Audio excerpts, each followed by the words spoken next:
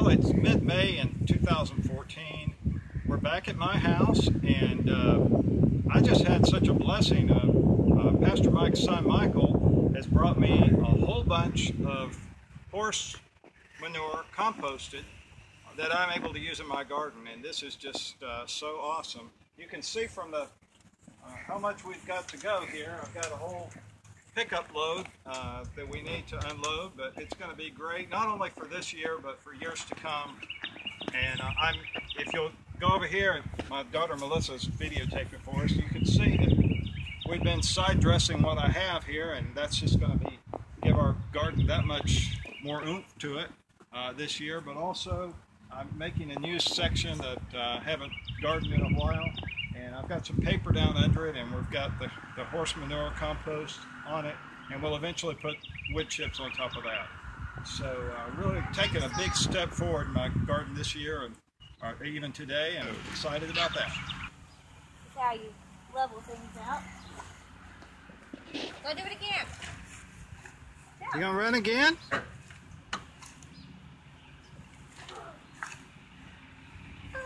I got Melissa helping me now, so I just watch. Watch out!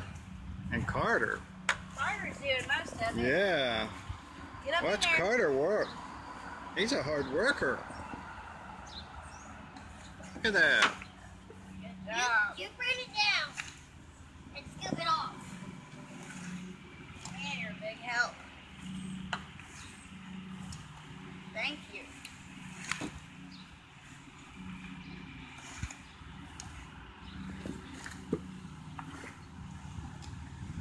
We got Carter going on this compost now. He's really doing a good job.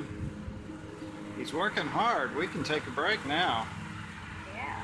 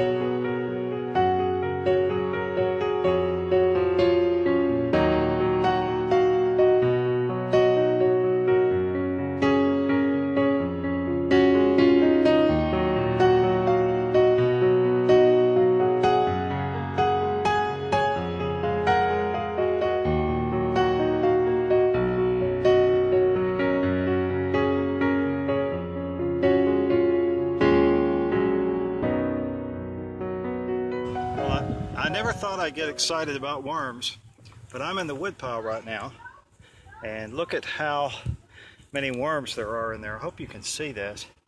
It's just amazing. It's just teeming with earthworms. I could just pull these back, and they're all through here. See, there's another one, and this has been here. Got about another month of decomposition on this wood pile since the last time that I showed you this. It's really pretty cool. My wife Kathy and I are working on the front yard today, and this is an area right under this tree right by our deck that we've never been able to grow anything, and we were putting some hostas out. I didn't really have too much experience with it, but this was her idea, and I think it'll grow. I understand they spread quite a bit, so yeah, you can split them up later and they'll reproduce. And I mean, this ground was so hard you couldn't even shovel in it. right. So doing it the back to Eden way, we would build the soil up with the compost and then put the mulch on it. I'm hoping they'll grow here. Yeah, this is shady area. These are ideal for shade, but we put, like she said, we put the composted horse manure on there first. And in this case, we actually didn't even put any paper under it, just for lack of time, but there wasn't a lot growing under it anyway. So we'll see what this looks like. Planting berries. I've got some really good helpers now. I've got Carter and Alex helping me, and they are just working so hard, taking this wonderful composted horse manure and putting it in the holes. We've already put in a gooseberry, and as you can see, this ground right here has had the composted horse manure on it for about 10 days, and it was amazing how soft the ground was already. I haven't had anything on this ground yet that we're putting the 2 blueberries in, and it was hard. So we're filling the holes, we're making some pretty nice holes with composted horse manure, and then we'll cover all of this with look at that tag. yeah, we'll be covering all this with our wood chips here in a little bit. Well, I need more of that compost in here. There we go, Carter. Good job, buddy. I needed that.